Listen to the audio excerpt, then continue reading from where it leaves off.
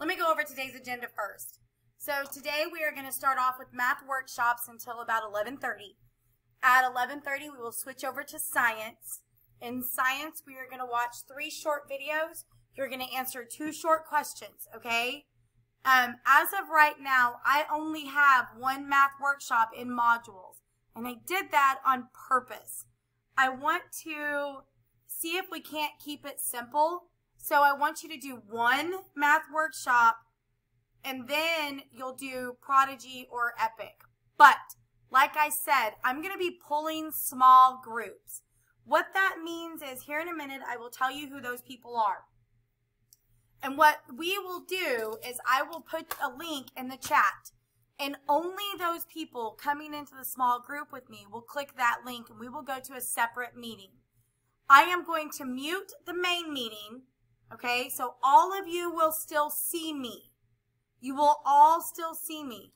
But I am going to be in another Google Meets doing a small group review lesson with them. So if you have questions in this main meeting, you're going to have to chat your questions and answer them amongst each other. The chat is not for personal use. It's not to discuss your animals. It's not to discuss your personal life. It is for your online learning. It is so that you guys can help each other, okay? Only in knowing what to do. And you're going to have some people that are going to pop into this meeting and go, I was late, what do I do? Just type it in. Go do math workshops. We're in math workshops. She's working with another group, okay? Are there any questions about what we need to be doing right now? All right, I'm assuming you all are good. So I am going to, I'm sorry. Guys, when you have a question, you need to raise your hand. We don't just unmute. I cannot have you unmuting. You have to raise your hand, wave at me.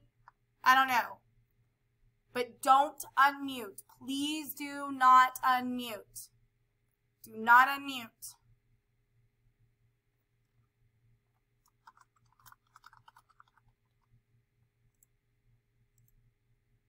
Oh, I don't need that. Okay. All right. So I'm going to put in the chat. These are, he's not here. Okay. So I'm going to exchange this one for Keegan. All right. I want, nope, that's not going to work either. Who is with me right now? Let me see.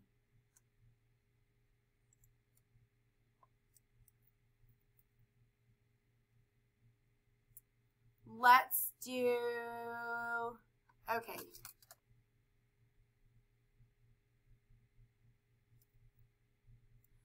I don't know. All right, so I want these 4 people to meet me in the other chat, okay? These 4 people and these 4 people only. Only these 4 people are to meet me in the chat. All right. First, let me, why is this? Oh, there it is. First, let me, okay, I'm presenting that one. Okay, you guys are presenting. I need these 4 people to meet me in the other Google Meets. I would like to see only these 4 people. Keegan, Onley is not here. Angie and Melelatai. Want you 4 people to meet me in, yes, Angie. Click on the link in the chat. Oh, okay. Click on the link in the chat. Only those 4 people. I thought that it wasn't. No. Now you're going to have to mute this one and go to that one. The rest of you, I am going to mute. Do you understand? I am muting.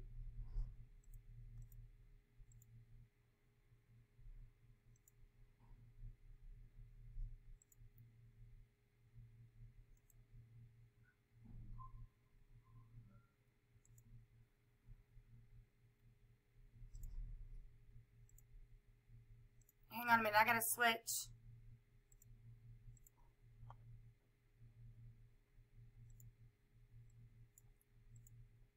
You need a sheet of paper and something to write with, okay? Can you grab a sheet of paper and something to write with? You need a sheet of paper and something to write with. 1, 2.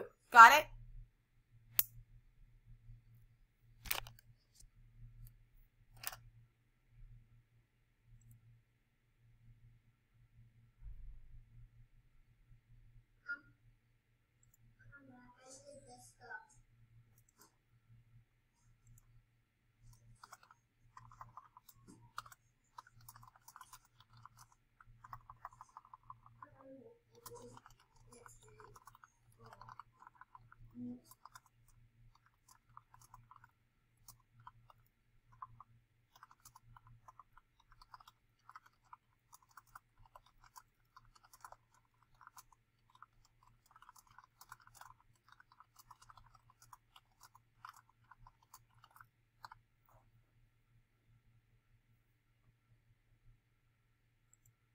All right. That one's mute. I'm coming back to you guys. Y'all ready? Okay, can y'all see my screen? Okay, so here's what we are going to do. We are going to talk about place value. You do not have to write this down yet. Don't write this down yet. We're going to talk about place value times 10 and times 1/10. Are you with me? Okay, you don't have to write this down yet. We're talking about place value times 10 and times 1/10. Times 10 means you move left on place value chart. Okay? Angie, can you go on mute?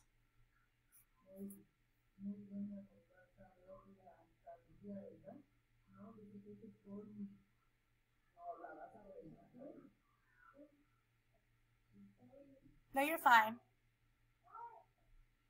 All right. Okay, let's go on mute while I'm doing this, and then I'll let you know when you can unmute, okay?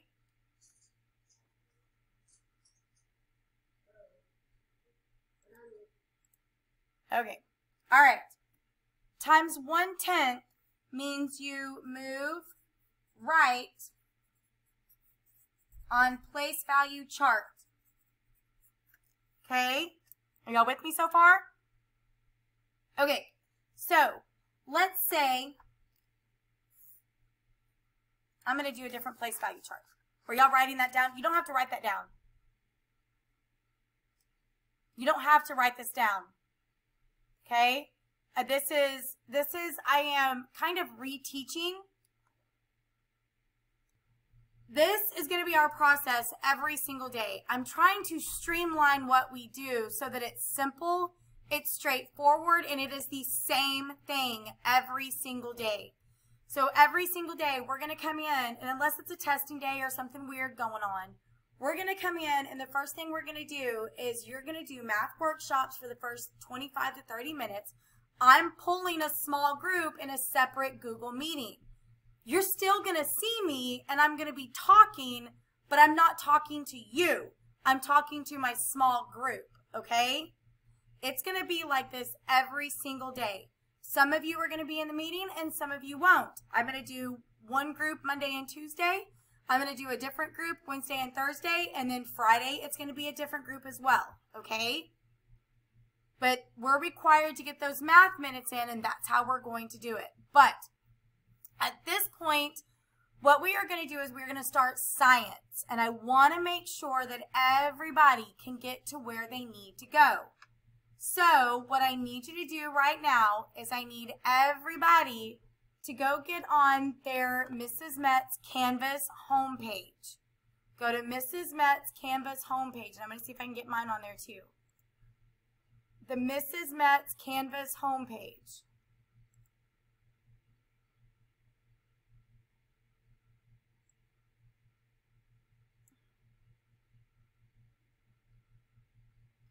All right, we want to go to Mrs. Metz Canvas homepage. And you know that from now on, we have a warm-up in science that we do every single day. Whether we are on computer or in person, we are going to have this warm-up. And to find that warm-up, can everybody see my screen?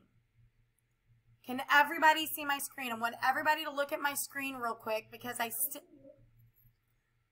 know that I know that by having some students in the class, some students do not know where to go. And so I want to make sure that everybody knows where to go. So once you're on my home page, you can see over to the left, you see a list of, you have a menu, home, announcement, or yeah, you have home, announcements, syllabus, discussions, or you have modules, discussions, grades, and a couple of other things, contributions. Your warm-up is in discussions, but I need you to listen because some people are not clicking on the right things. And this is where I'm not going to help you if you're not listening, okay? Because if I have to say it 10 times, it's because you're choosing not to be present with me. You may be physically here in the meeting, but you're mentally checked out. I can't help you. If you are not here to learn, there's nothing I can do for you, okay? So, warm-ups are in discussions. So you go to the home page and you click on discussions. So that's what I'm clicking on is discussions. My computer's a little slow. Inside of the discussions, you will see the date first. In the bottom left right-hand corner of your computer screen should be a date. Mine has the time and the date. So I know that it's 11:35 a.m. It is 9/14/2020. So you're going to go click on the title of that warm-up. It needs to be the little hand and able for you to click on it or it won't work. Click on the title where it says 9/14/2020 warm-up force and motion 2. So when you click on that, if your screen does not give you a reply, if you do not have a spot where you can click on reply, you need to go back out and try it again because you did not click something properly, okay? There's other things that you can click on and it'll take you somewhere and it'll kind of look like this, but it doesn't give you the option to reply. If you do not have the option to reply, you need to go back to the home page, click on discussions, click on the title. Then you click reply. Scroll down. This is where you type your answer to the warm-up. What needs to happen in order to change the direction of the ball? This is where you type in your answer. Okay? Once you're done typing, you click post reply. Now again, in my last 2 classes, I said, okay, you got 5 minutes to work, and only about 4 people in each one did it. Those are zeros if you don't do it. Big fat goose eggs. So if you don't know what to do, now is the time to tell me. Not 5 days from now, not in 30 minutes. Right now. Right now is the time to tell me you don't have a discussions. You don't know where to go. Now, am I going to be aggravated? Absolutely. Because I just told you step by step how to get into these discussions. And if you didn't hear me, then that tells me you're not all in. And we have to be all in. By week 5, I should not be telling you how to use your computer anymore. You should be completely able to navigate Canvas on all spectrums. So, at this point, nobody's waving at me. Nobody's asking any questions, so I assume that you all know what to do, and I can set a timer for 5 minutes. Yes? All right. Setting a timer for 5 minutes. You have 5 minutes to go into the discussions and reply to the 9/14/2020 warm-up. we are going to change over to today's assignment. So, assignments, if you go back to the Mrs. Met's homepage, go back to Mrs. Met's home.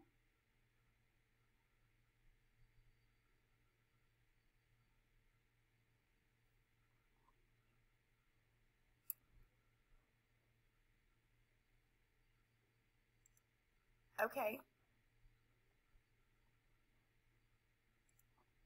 Scroll down to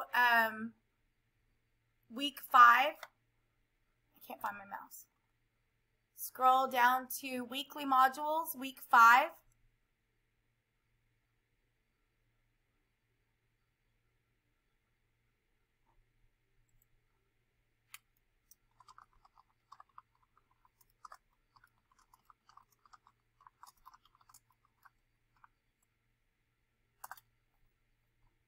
It is, and if you've noticed, I got to figure out a way to hide the rest of them. Apparently I can hide the rest of the weeks.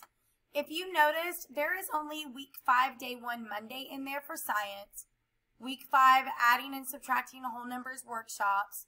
And there is, for social studies, you may or may not see it depending on whether or not you are in my homeroom. But as you can tell, I only have one in there for each because I'm trying to keep this a little bit more simple, if you will. So I am going to click on it. I am actually going to change what I'm sharing so that you can actually hear the sound. So give me a second. I am going to show you these 3 videos. I'm going to show them to you. When I'm done showing you these 3 videos, then you are going to go in, and if you scroll down past these videos, there's a survey. It says survey. It's more like a quiz. But if I click on it, click on the green button at the bottom so that you can answer the survey questions. There's only 2 questions. Just 2 questions. One of them is give 2 facts about volume you just learned from the video. The second one is give 2 facts about density you just learned from the video. So clearly we're going to be talking about volume and density, okay? So we're going to watch these videos today. You're going to answer those 2 questions. Once you do that and you hit submit, then you can go back and finish your math workshops. You can get on Prodigy or you can get on Epic. Does anybody have any questions about what we are doing right now? Wave at me if you do, or are you good? You know what we're doing, right?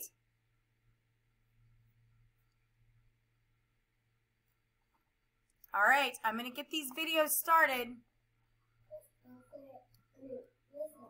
Yes, Angie.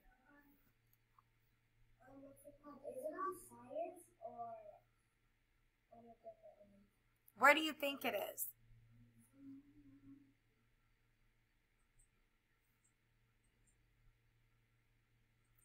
I'm going to show you the videos when I...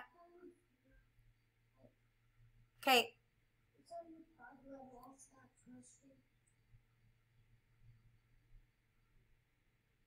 Oh.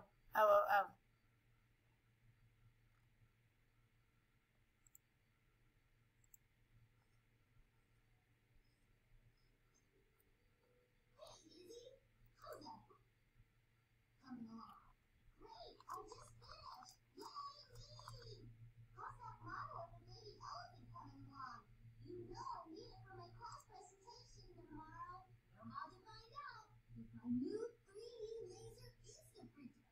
Cool! You ain't seen nothing yet. Safety goggles. Check. Watch this.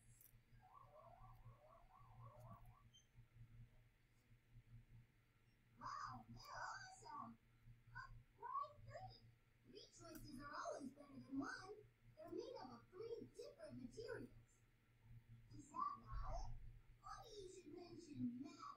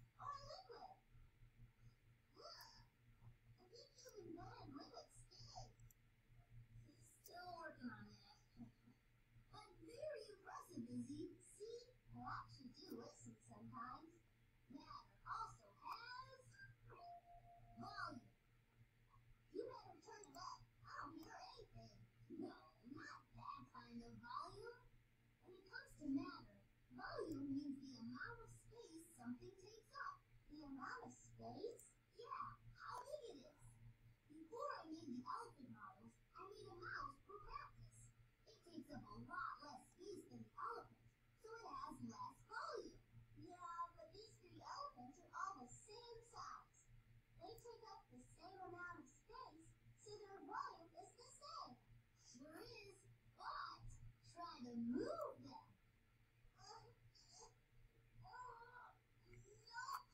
That elephant's not budging. Hey, this elephant is easier to move. Why? Another way to compare objects is by looking at how much matter they have. That's called mass. That gray elephant model is made out of cement, the same stuff you find in a sidewalk. If you could look inside, you'd see that the matter is packed very tightly together. That means that cement has a lot of mass. And the more mass something has, the harder it is to move. But why can I move the brown model? It's the exact same size and volume as the gray one. Right, but the brown model is made of wood. If you were to look inside the wood, you'd see the matter isn't packed as tightly as the cement. The wood has less mass, and so it's easier to move. What about this pink one? Whoa, it has the same volume as the other two, but it's so much easier to move. And it smells yummy. What's it made of? If you were to look inside, you'd see that the matter is very loosely packed, and there are lots of tiny pockets of air. This one is made of cotton candy. It has the same volume as the other two, but it has much less mass. Actually, it has less volume too. Huh? See? Now it's definitely taking up less space. Yeah, I kind of figured you'd like that one best. Ooh, that is good.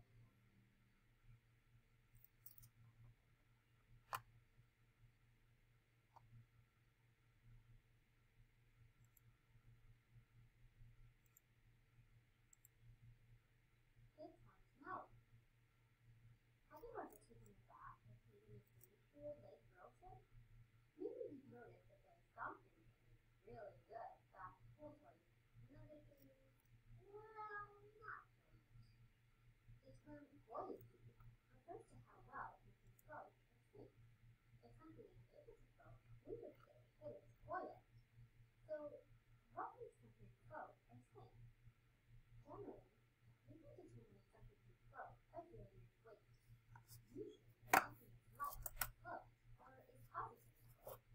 If it's heavy, then it sinks, or is negatively float. This is an easy enough explanation for this fact, right? But the idea becomes shaky when we consider why something really, really heavy, like a rooster, is able to float. To understand this, we need to understand the concept of density. Density is when the stuff or mass becomes lighter because it's volume or size. For example, if we look at this bucket full of sand, we would say that it's more dense than the identical empty bucket, because the bucket full of sand has more stuff, it's got more mass. Another example is a volleyball. It has more mass than a basketball because a basketball is full of air, but a volleyball is full of stuff. So even though the volleyball is smaller, it's more dense than the basketball. So what does this have to do with buoyancy? The next concept we need to tackle is called Archimedes' principle. Archimedes was a mathematician and philosopher who lived in ancient Greece. He had been stumped on a problem he was trying to figure out for the king, so he decided to take a bath. When he was sitting in the bath, he noticed that the water level rose when he went into the bath. That's the time of this block is Archimedes. See how the water level goes up when the block goes into the water? This means that in order to make space for his body in the bath, the water had to get pushed around in the bath, making the water level rise.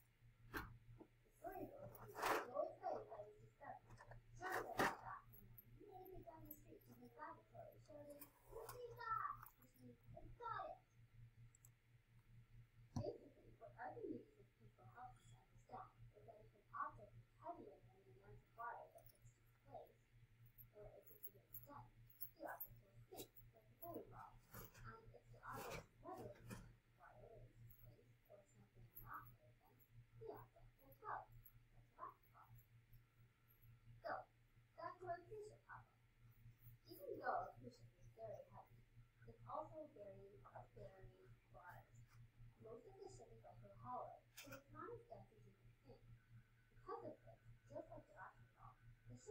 is lighter than the water it displaced, causing it to float. Did you know? Submarines drive by allowing water to fill part of the submarine, called ballast. The air gets vented out until the density of the gas is enough to make it sink. Ships also use ballasts for ballast. Without them, they would have tiny pieces hit and move weather. Thanks for watching, and don't forget to All right, we are going, please make sure you're on mute.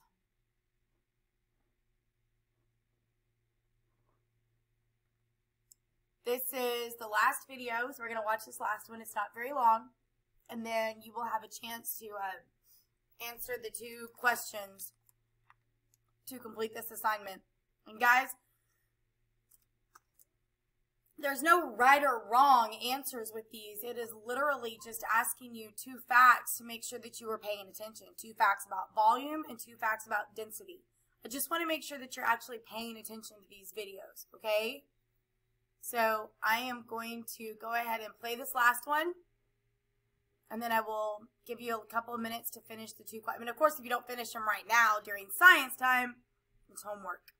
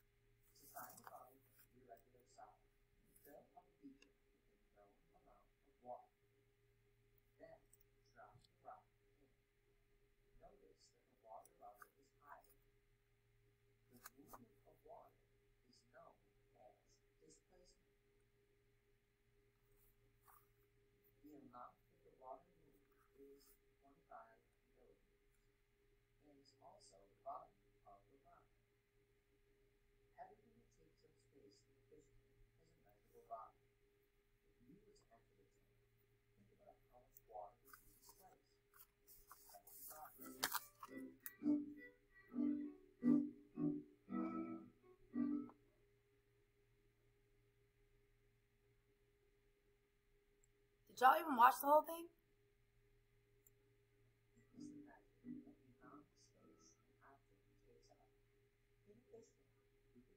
Oh, I think you did. It's not a very long one. It's only a minute and a half, right? Do you need to watch it again? Rylan.